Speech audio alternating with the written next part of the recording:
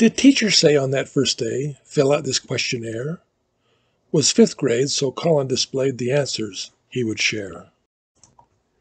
He did assume within the room it was private just for her, so he let go and let her know all his quirky things that were. Did a funny dance in his sweatpants, loved to be a Christian clown. Gee, movies he just loved to see, went ahead and wrote them down. The teacher took one quick look, then shuffled the papers so. What's this about? She passed them out. All the other kids would know.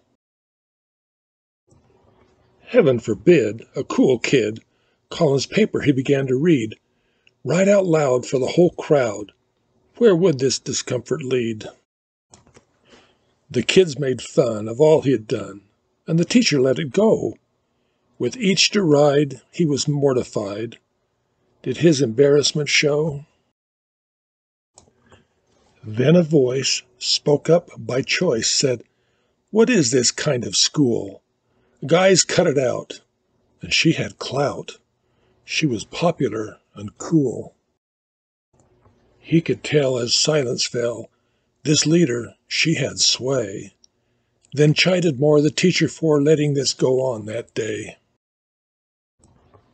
As years did pass from that class, Colin can't remember much, and can't recall the names at all of those people he had lost touch. Never will forget that hero he met. She's a savior to this day. Once she did plead for him in need. Michelle Seaver, you're okay.